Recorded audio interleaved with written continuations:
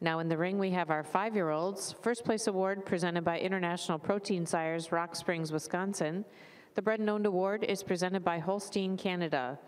Production Rosette presented by Case IH, Racine, Wisconsin. Best Udder Rosette presented by Holstein International and the Cattle Connection of Steins, the Netherlands. And our neck ribbons and medallions are presented by Jetstream Genetics of Watertown, Wisconsin.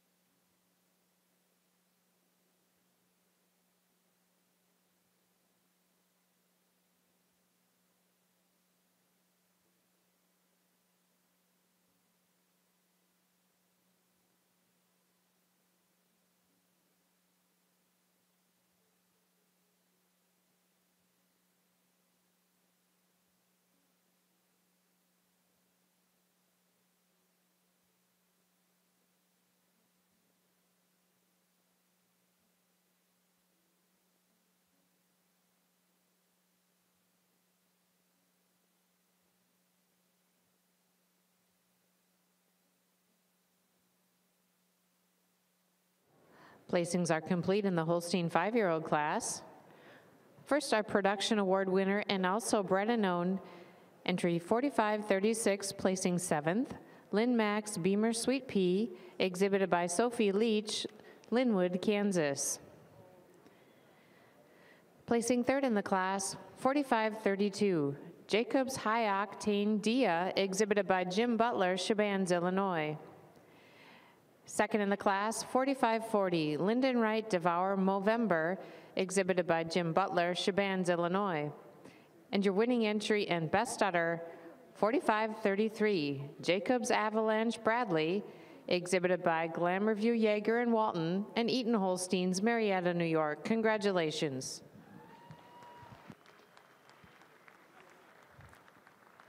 Well, ladies and gentlemen, another exceptional class here in our 5-year-old cow class.